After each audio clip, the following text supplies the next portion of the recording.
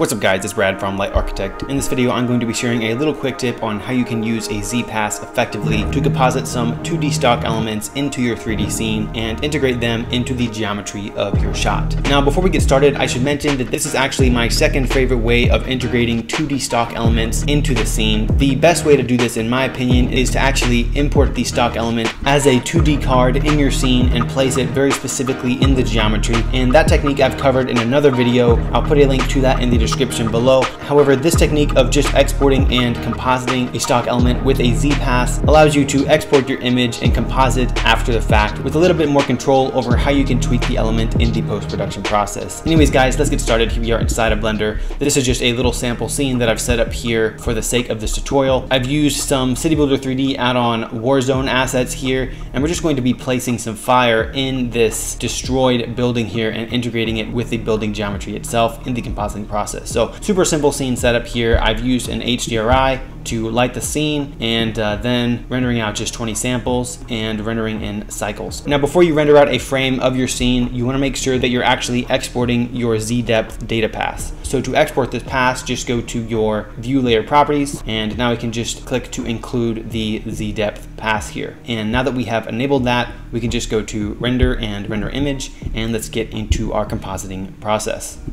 Alright guys, so this is the render we're going to be working with here. I'll go ahead and close our render preview and we'll go to the compositing tab and get started here. And I've done a very simple node setup here to get started. Make sure you select the use nodes option, and then all I've done here is I've just added a colored background where the alpha channel is. So very simple node setup here. Now let's add some fire to this building and integrate it into the 3D geometry. So first thing I'm going to do is add our fire element. So I'll go ahead and press Shift A, and I'm going to use a movie clip where our stock footage element is saved. I'll go ahead and open it here, and I just have some fire elements here. I'm going to use this big fire 3 element. Go ahead and open this, and I'll go ahead and just view our element here really quick. So this is what we have, and this is what we're going to composite into our render. So to do that, what I'm going to do is I'm just going to press Shift A. We'll add a color mix node, add this right after our alpha over where our background is, and we'll connect this stock element into the bottom input of our mix node. And if your stock element has an alpha channel, which mine does, to get rid of this black background, we can just click on alpha. And now as you can see here, the alpha channel is working correctly. And if your stock element doesn't have a alpha channel, for example, if it has a black background, then you're just gonna wanna change the blend mode to screen.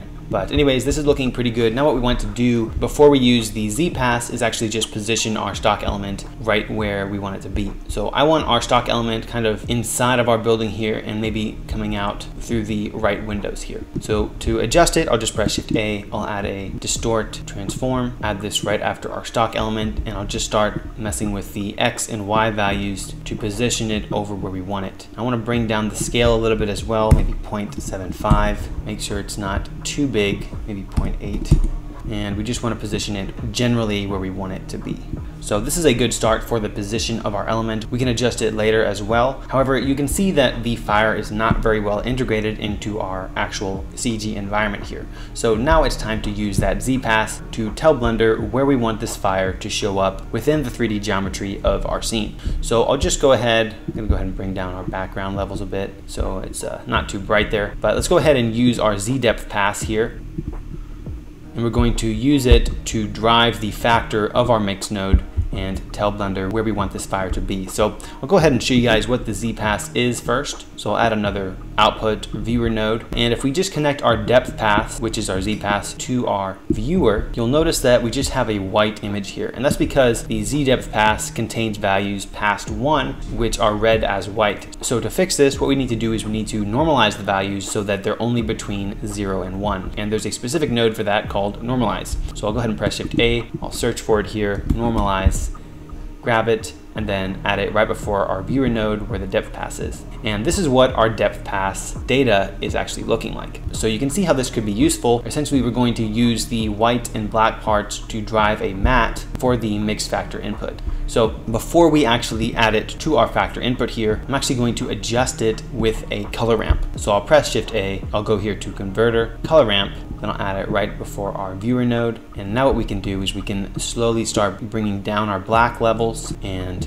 bringing up our white levels. And what we want to do is use the black portions of the Z-Pass to hide where our fire is going to be. So right now, this should be about right. White could be a little bit brighter since we want the fire to be where the white data is. So bring this down a little bit and we can very clearly, place where we want this fire. So something like this is pretty good. Essentially where the white values and the black values connect, that's where our fire is going to be integrated into the 3D scene. So I think this should be about right. We can adjust the color ramp a bit later, but now what we can do is we can connect this color ramp image output to the factor of our mix node where we are overlaying our stock element. And now I can go ahead and delete this other viewer node and let's see what we get. Right off the bat, you can see that the fire is actually being integrated into the geometry a bit better. Now, it's not very bright. That's because the white values aren't bright enough. So I'll just bring the white part of the color ramp over a bit, make sure everything comes through just fine. And now you can see that the fire actually looks like it's inside of the building here.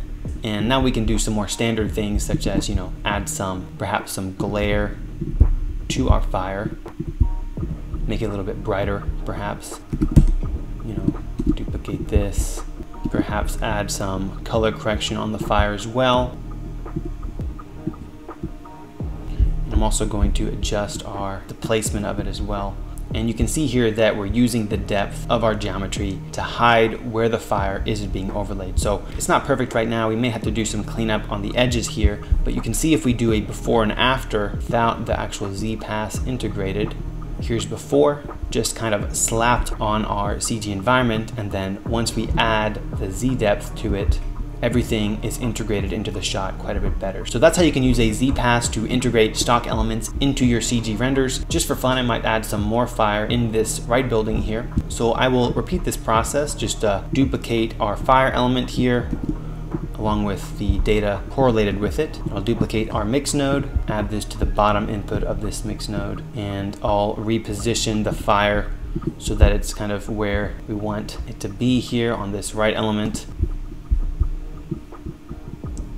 Something like this. Just bring up the scale a little bit to 0.8, maybe even 1. This could be pretty interesting. And now let's use the Z-Pass on this building. So I'll grab the Z-Pass from the normalize node here. I'll add another color ramp. I'll go to Converter, Color Ramp, add this right here. Grab the Z depth after we've normalized it with this node, plug it in here, and we'll add a viewer node so we can adjust our Z-Pass data effectively. And we'll just do the same thing here. Bring up the dark values. Again, we're just trying to find the sweet spot where we want to put that fire element. Probably something like this is about right. Remember, the black values are our mask. So this should be about right. Now we'll go ahead and delete our viewer node, connect our Z-Pass after the color ramp to the factor input, and now you can see this fire is much better integrated into our environment as well. And obviously there are more things we could do to clean this up and make it look better, but this is just one way you can use the data of your 3D scene to integrate your 2D elements into your footage. Anyways guys, that's it for this video. I hope it was helpful. Feel free to leave a comment if you have any questions or suggestions in the comment section below. Let us know what you'd like to see next on the channel. Lots more visual effects videos, tutorials, and short films coming very soon. I really appreciate all the support. I'll see you next time.